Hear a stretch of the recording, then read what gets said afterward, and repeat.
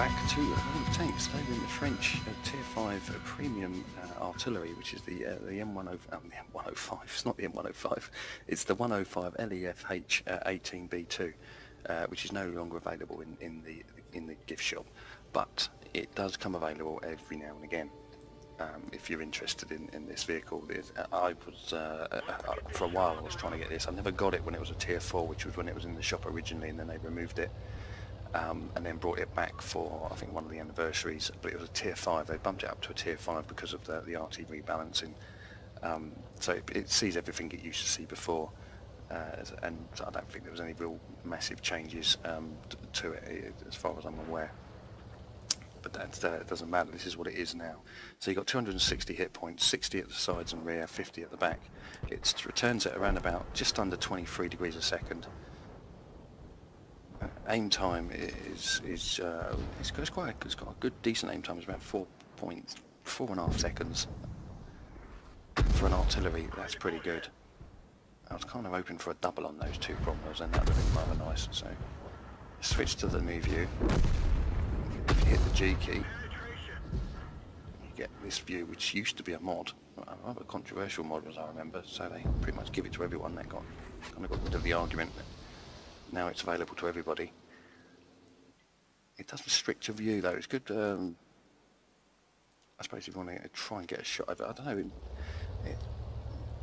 I'm a bit mixed about that view. I use it some of the time, but I still prefer the overhead view. You get more of a view what's going on. You can look out for trees being knocked down and such.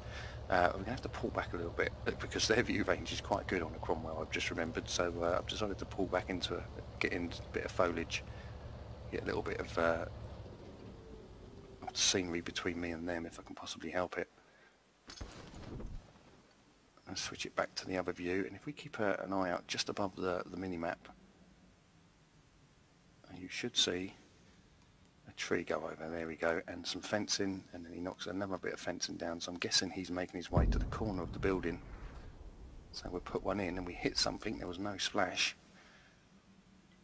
We got an 8-second reload it, and we put it straight back in, and we got him. There was another Cromwell. No, the other Cromwell was shown up over by the OI. Oh, we just lost our T-37, which is just in front of us. It wasn't the Cromwell, was it? It was a Chaffee that got that. So we still don't know where he is. He was last reported down, in fact, Type 58 has just shown up. He's made his way across and got quite a way before he was spotted, so definitely far closer than I'd like him to be. I think got a crit on his tracks and a little bit of damage as well. Oh, we've got another one in the cap. They seem to be killing everything. Pretty rapid over there. No, oh crikey, he's even closer. There's only me and a Stug over here now. That should be a hit, but it's not. The Stug's rapid fire seems to be taking care of him though. Yep. So now we move over to the other side of the map. We can, with our 8-second reload, and we've got a 4.5-second aim time. We've got a decent circle on that, so that should arc over the top. Provided it doesn't drop low and hit the rock. It's moved over and it's hit something. Again, no splash. Fire again. Oh, unlucky. Left him with a little bit, but no matter. We can fire a shot. It doesn't have to hit him, just get close to him. He's already gone. We're going to get over this one. Again, a decent circle, so we've got a good chance of getting that over the top as well. The trouble with, if you get one of these tanks zooming in on you, because of its 8-second reload, and if you have brothers in arms, it drops it down to just over 7.5 seconds. If they track you, they can pretty much keep you there, unless someone interferes. So if you don't have a repair and you get pinned down, it's a problem. Unfortunately, I remembered I had to answer the door at this point, so nothing really moves forward. If you look on the mini-map, the Chaffee's making a run for the Stug, but the T-34's having none of it.